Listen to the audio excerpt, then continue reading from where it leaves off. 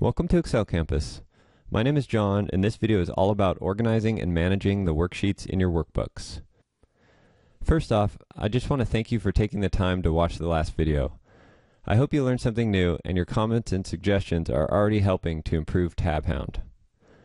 In the last video, I showed you how Hound will change how you work with your Excel files. At the heart of Hound is a search feature that allows you to find and jump to any worksheet very quickly. If you have workbooks that contain a lot of worksheets, then Hound will save you a lot of time when navigating through your files. I also explained the flip back feature, which allows you to flip back and forth between two sheets in your workbook. It basically eliminates having to scroll through the tabs when working between two sheets. I also explained how to hide and unhide multiple sheets using Hound. I showed how you can use the different filter features, like the tab color filter, to filter down the sheet list for a specific tab color and then hide or unhide multiple sheets at the same time. So today I'm going to demonstrate some more really cool features of Hound that will help save you time with organizing the sheets in your workbooks. So now I'm going to show you some shortcuts for making a duplicate copy of a sheet. So let's say we want to just basically make a duplicate copy of this sheet right here. Typically what you might do is right click on the tab name and then go up here to move or copy and click this create a copy checkbox and then press OK, and that'll make a duplicate copy of that sheet. Another little trick you can do in Excel is if you left click and hold on this sheet like you're going to move it over to the right and then hold down the Control key on the keyboard, that'll bring up that little plus symbol there in the icon, and that's letting you know that you're going to make a copy of this sheet. So again, I'm just holding down the Control key on the keyboard while also holding down the left mouse button. And now when I release the left mouse button, that'll make a duplicate copy of this sheet. So again, basically you just click and hold on to it like you're going to drag it over to the right, press down the Control key on the keyboard, and then let go of the left mouse button, and that'll make a duplicate copy of the sheet. So typically what we do after we make that duplicate copy is then rename the sheet. And Hound has a process that'll do this all in one step. So if I go up here and open the Hound window, you'll notice this copy and rename button right here.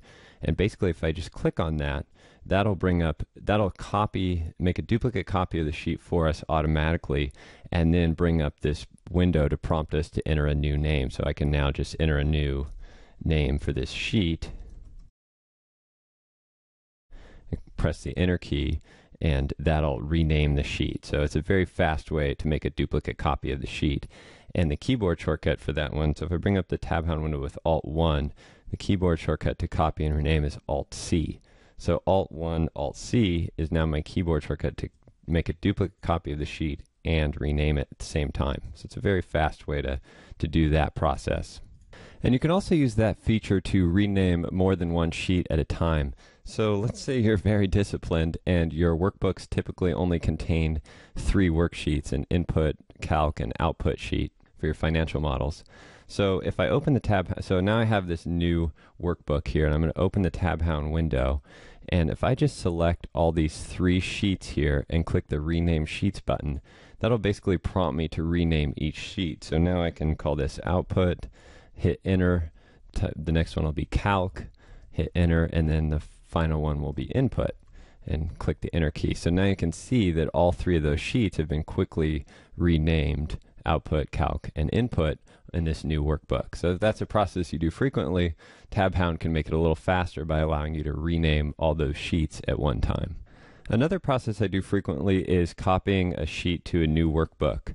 So typically what you do for that is right click on the sheet name and then go to remove or copy, then choose new book from this drop down list here, then click the create a copy button and then click OK, and that would take this sheet and copy it to a new workbook.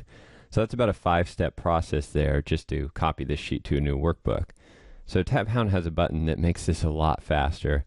I'm going to open the Hound window, and you'll notice this button over here that says copy to new book. So basically if you just press that button, that'll take the sheet you have selected and copy it to a new book. So now we have a new workbook with our sheet just copied into it.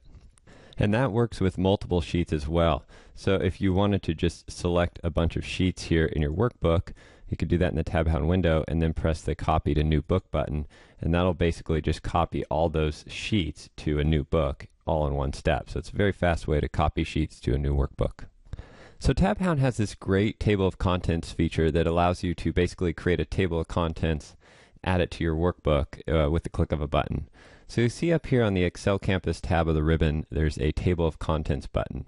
And clicking on that button will bring up this window. And it's a pretty simple tool. Basically, you can just click this Create Update Table of Contents button right here, and then you'll be asked if you're sure you want to continue. Say yes, and that'll quickly create this table of contents and add it to the front of your workbook. So now we have a list of all the worksheets in our workbook with clickable links to each of those sheets. So it's a great way, if you're distributing this workbook to an audience, for them to basically navigate through your workbook and also see all the sheets in this workbook. And it also allows you to quickly update the table of contents when you make changes to your workbook. So let's say I just wanted to move this Sales by Category tab down here, and maybe I want to make a duplicate copy of it, so I'll hit Alt-1, Alt-C, and may just quickly rename that to be February, something like that. And so if I go back to my table of contents sheet, you'll notice that now this is not reflecting what's actually in the workbook because I've added some sheets and made some changes to the names.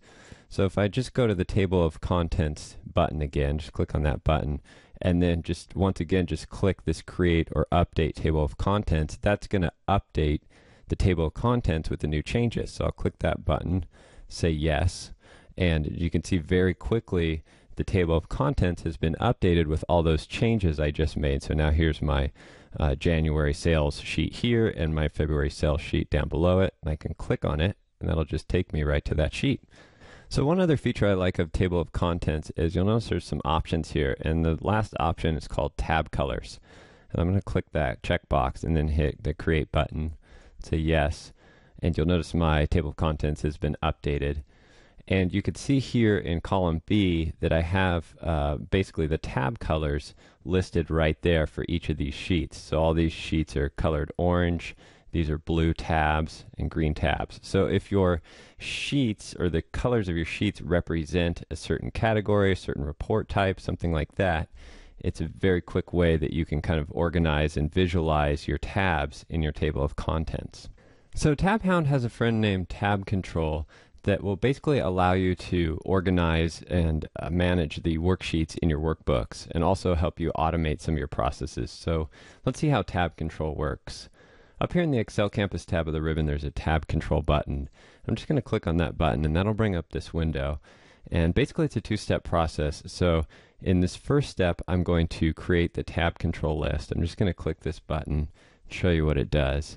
So that's created a new worksheet in our workbook, and this worksheet contains a list of all the sheets in this workbook. So column A just has a list of all the sheets that are in this workbook. Column B has a duplicate list of those sheet names, and this is where we can make some edits to our sheet names and tab colors.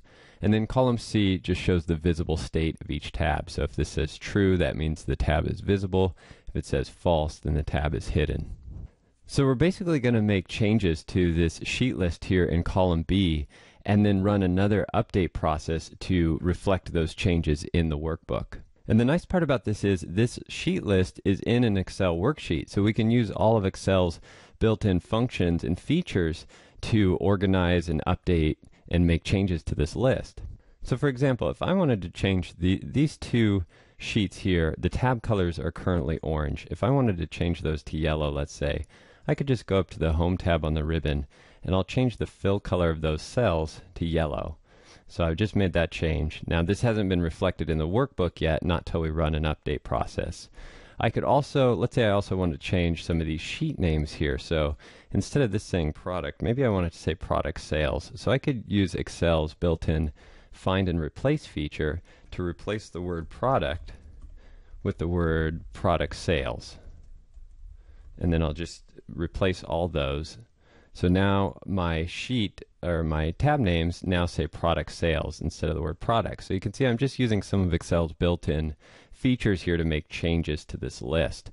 You could also reorder it.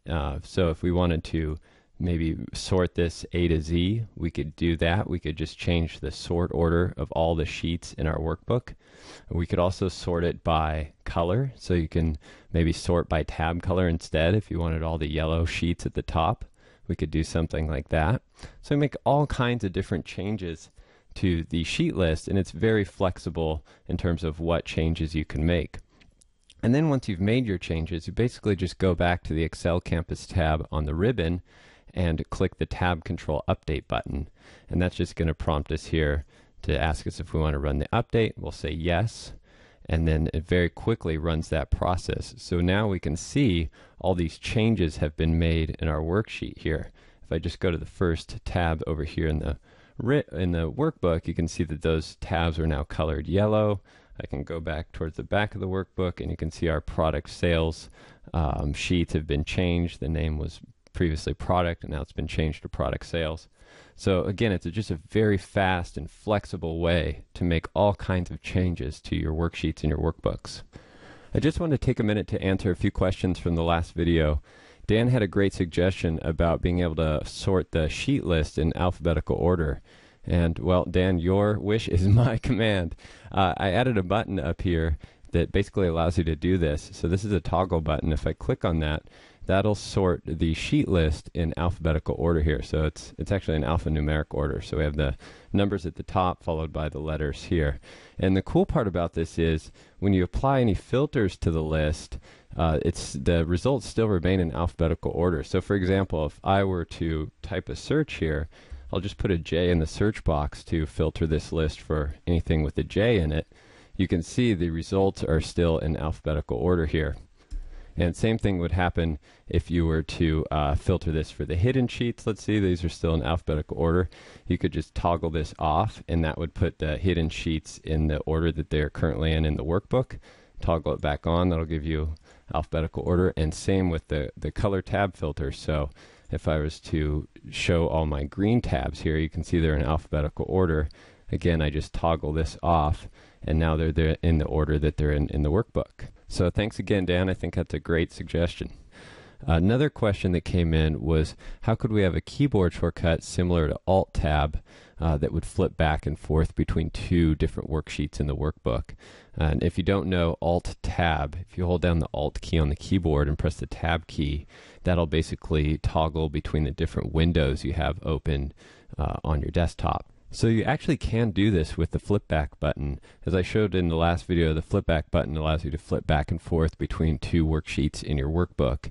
And you can add the flip back button up to the quick access toolbar. So I've added the flip back button in the second position of the quick access toolbar up here. So now if I just press Alt 2 on the keyboard, that'll press the flip back button for me. So if I'm on my sales by state sheet here, let's say I just click on this June customer revenue sheet, and then I want to go back to that sales by state sheet, I just press Alt 2 on the keyboard, and that'll take me back to sales by state. Press Alt 2 again, that'll take me back to June. So I can keep pressing Alt 2. It'll allow me to flip back and forth really quickly through each of those sheets. So in the next video, I'm going to show you some real-world examples of how you can use tab control to automate some of your monthly processes and really save you a lot of time. I'm also going to answer your questions about Tab Hound and tab control. So please leave a comment below the video or shoot me an email with any questions or comments. Thanks again for watching, and I'll see you soon.